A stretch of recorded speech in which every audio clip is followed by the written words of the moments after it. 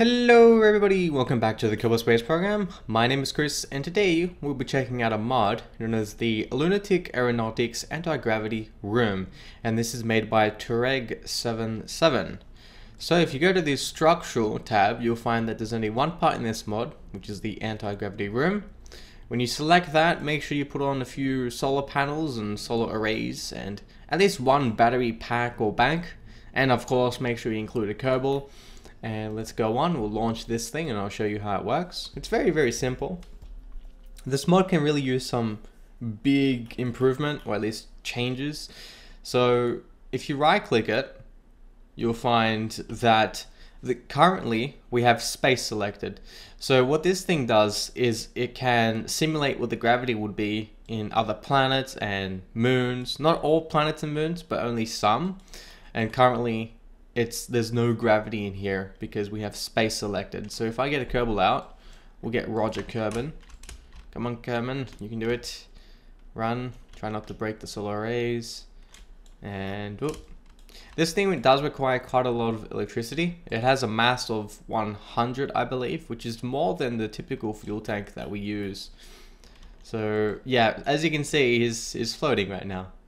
See, look. See, we're in space, technically.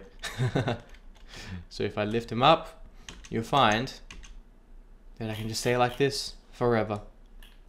Yeah. Stuck forever, poor guy. Up, down, up. So yeah, that's quite simple. Now if I change the gravity while the Kerbal's in there, I'll change it to Moho. You'll find that he falls down instantly because now we are using Moho's gravity. As you can see, we can walk as if we were on Moho. Now when I said this mod can use some sort of improvement, and I think other people agree with me, this anti-gravity room is, I mean, the size right now, it's not entirely useful. I mean, what are you going to do with a small thing like this? I figured if you could make a something like, I don't know, 20 times the size of this, like, you know, bigger than the VAB at least, you could at least get people, that will allow people to practice docking on Kerbin, right? So you could change the gravity to simulate it as if you're on, I don't know, Lathe or something. You could pretend you're landing on Lathe. You can do practice landings or, you know, practice dockings, you know, all sorts of things like that. That would be pretty cool. I don't know. I mean, you can always use HyperEdit and like teleport yourself to those places, but you know, the anti-gravity room is pretty cool. This mod, I believe you can use lights with this, and I'll show you in a second after we get Eve. Yeah, look at Eve. Oh, damn it, Eve. Such high gravity. Jump. Yeah, Eve, unbearable. Alright, so what I'll do now is I'll get some lights. I believe if you place a certain amount of lights, you need 2 lights. I'll read the description here from the Curse site. Automatic light handling. If you add any type of light source, it will shine green when the room is free and switch to red if a vessel enters.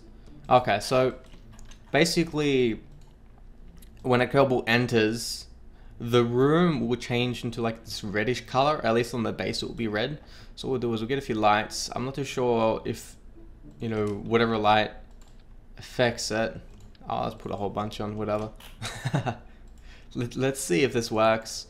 Any options here? So we've got light. Okay, so there's something going on. Let's just launch this. Let's see. They're not very specific about which type of light, so. Okay, so right now it's green. That one there is green. If we turn on all the lights, okay, they do nothing. Okay, so the one light is green, right, which is working with the mod at the moment. I press number 1, make sure that yeah, because this thing drains electricity quite rapidly. Just get a Kerbal, let's quickly, oh, don't fall, run please, jump, you can do it. See, these Kerbals are athletes, man, they can drop like from high from very tall buildings and such. Okay, here we go, so when I enter, changes to red. See what that? Look at that cool automation. So it really does. It tells you when it's active, or at least when the Kerbal is inside, or a vessel, which is a better term. So that's about it for this mod. It's quite simple.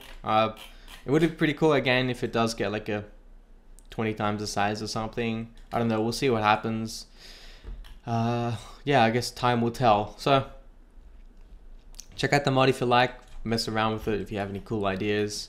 But other than that, I'm pretty much done for this episode, guys. I do hope you enjoyed. Catch you next time. Bye bye.